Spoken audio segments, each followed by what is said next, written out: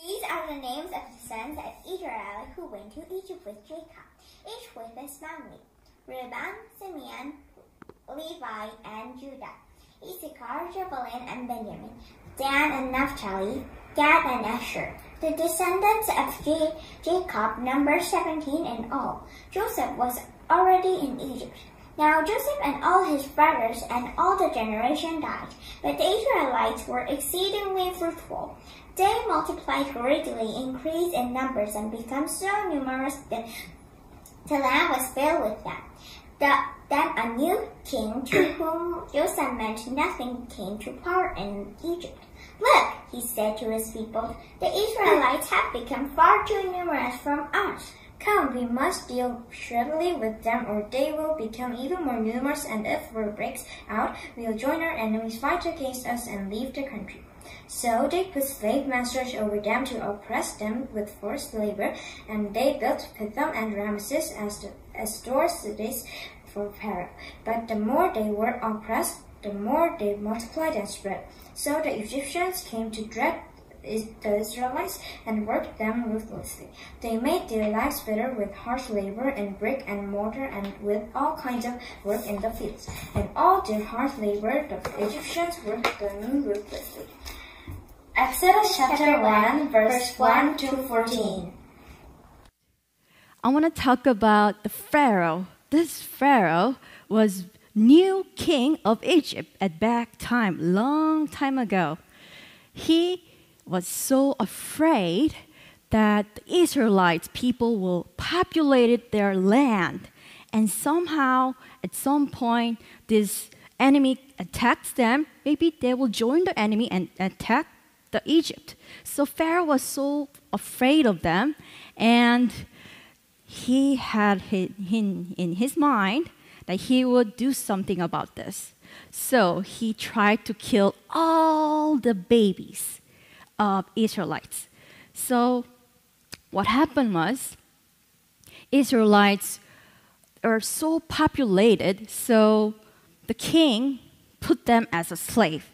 When they were in the slavery, they work really, really hard, really harshly, that you can never rest. Slavery is so harsh that you can really imagine yourself being a slave, right? When your mom or dad tells you to do every single thing, do you feel satisfied? Or do you feel happy about it? No, right? But there's no love, there's no any mercy, but you have to work every single day. So people were groaning and sad and afraid at the same time. So they cry out to the Lord. When they cry out, God heard their voice. But before that, I talk about what happened. I would like to talk about Moses when he was only 3 months old. He was the little tiny baby, but he has to be thrown out into the Nile River. So his mother made a basket out of papyrus, and then he put the oil so that the water can get inside the basket. So she let him go on the Nile River. Maybe she would have prayed. But at the same time, his sister was watching over him in the distance. When she watched, she saw that there was Pharaoh's daughter was bathing. And this Pharaoh's daughter saw that basket. And what's that? Bring it on. So the servant of hers brought the basket to her. And when the Pharaoh's daughter saw this baby crying, she felt so sad and felt sorry for this little tiny baby. So she decided to adopt him. But before that, when his sister saw this Pharaoh's daughter got his brother, she said, "Oh wait, do you want someone to nurse him?" And she said, "Yeah, I think I needed some help, and I'm gonna pay for what she does." So his actual mother came and nursed him until he grew a little bit older.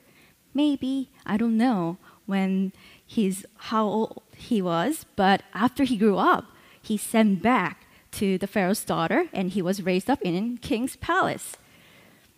And after maybe many years, he became really a little bit older than I am, and he saw his own fellow Hebrew were fighting each other. But before that, he saw Hebrew men and the Egyptians were putting so harsh on them. So he stopped this Egyptian and killed. And secretly, he hid them on the sand. But later on, the rumor spread around. He felt really scared. He found that this fellow Hebrew didn't like him either. And they don't recognize him as a leader. So he ran away. He ran. He ran. After all the journey he had, he settled in Midian. In the Midian, he got married and he had 2 sons. But most importantly, in this wilderness, he became a shepherd. When he became a shepherd, he was fostering and he was going to the mountain. And then he was in the Mount Sinai. Mount Sinai is where the holy presence of God was there. And he was there. He met God. It's not like this, he met God. It was in the burning bush that never ends fire. When he touched it, he didn't feel any heat. It wasn't hot. So he got closer and closer. When he was about to touch it, God's presence was right there before him. And he bowed his knees. And when the God said, Moses, Moses, he said, who are you? I am here. And God says, take off your sandals. So he took off his sandals. And then he listened to God. God really wanted him to rescue his people. Have you heard about the crossing the Red Sea?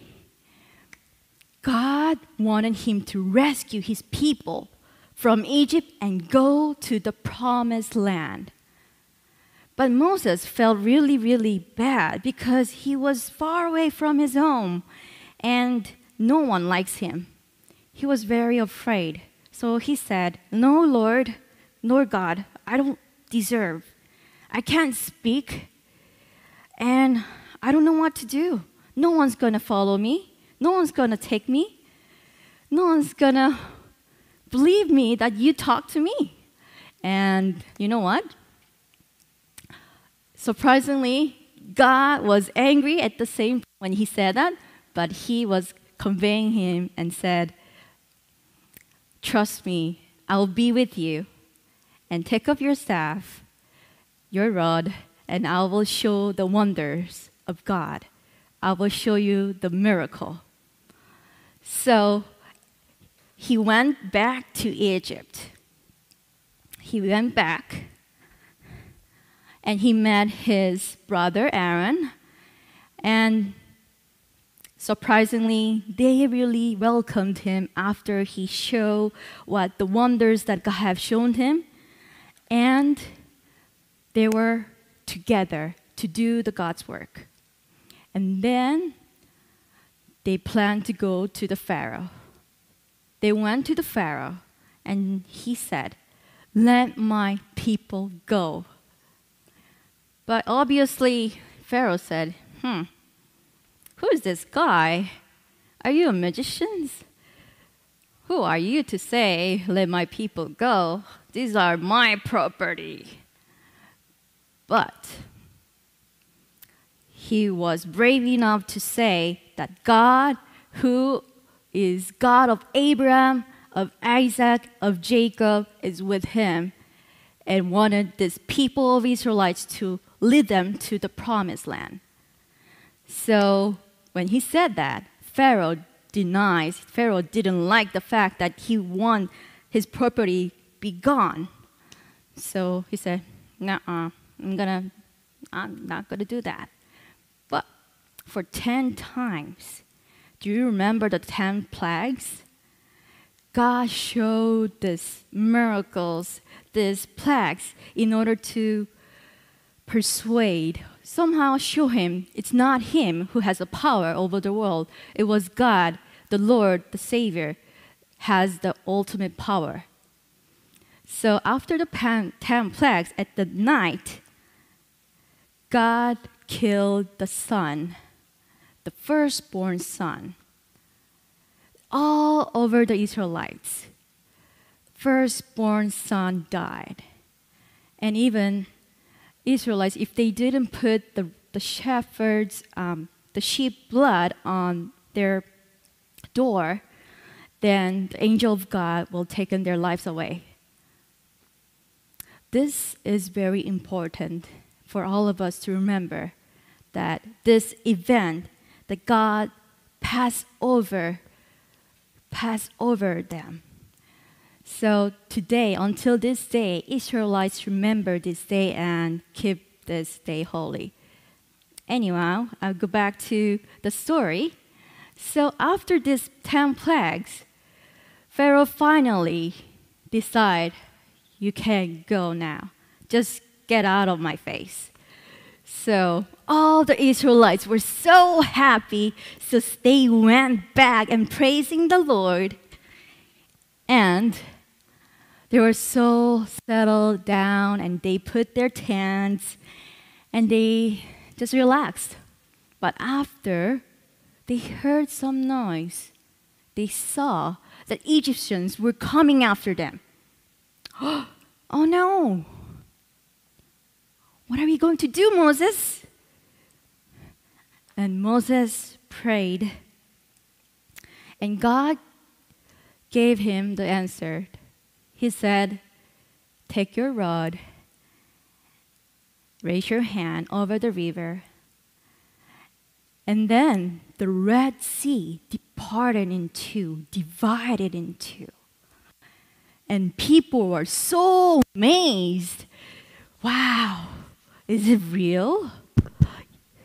So they all crossed over. Everybody, even the little kids, the flocks they have, everybody were crossed over that Red Sea. But the Pharaoh saw that, and they wanted to catch up, and they wanted to kill them. So when they're about to get into the river, God put the river into the same place where it was and swallowed everybody. So that's how God did a miracle to save the lives of Israelites. When they were saved, they were so amazed and so glad and happy, but at the same time, they were just so used to this amazing, amazing protection from God.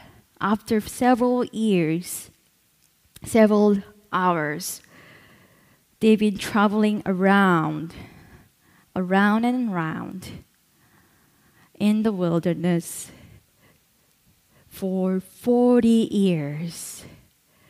They've been complaining, "Hey, Moses, we want more food.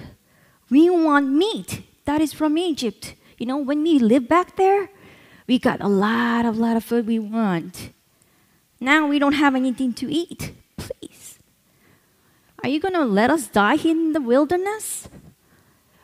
Moses had felt really, really frustrated, but he said, "Okay, quiet."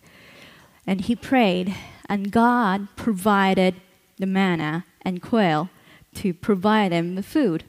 And even when they were thirsty, God provided water, not with the rain that we have, but with the stone that God ordered him to put the staff on the stone, and God let this happen. So God provided everything that they need, but Israelites groaned and they were not satisfied enough. boys and girls, I want to point out something to you guys. Moses was a good leader, right? He rescued them from the wilderness, from the Egypt, and also he directed them to the promised land. Isn't he a good person? He's a hero, right? But you know what? Do you remember when he ran away from his home back in Egypt? He felt that he could save the people with his power, but he couldn't do that. But after he met God on the burning bush, he realized that it wasn't him, it was God who provides the power, who do the miracles, who do everything. So, boys and girls, I want you to remember that this is not the magic could happen to him, but it was God who provided the power and rescued them from all the suffering they had. And I would like to remind you one more time that God loves you so much, and He gave us 10 commandments to keep. I'm going to show you this 10 commandments. Do you guys remember everything? And can we keep these 10 commandments? I want you guys to think about this with your parents and when we have a discussion panel. And I hope you remember these 10 commandments and talk with your friends also. By the way, when Moses died in the mountain, he couldn't go to the promised land. All he could do was just watch in the distance. Boys and girls and the families, mothers and fathers, please remember that you're not alone. God remembers you, and God wants to protect you from every suffering that we have. But remember that it wasn't us who were able to survive, but it was God's protection that we were able to survive in this harsh world that we are living in. Let us pray together.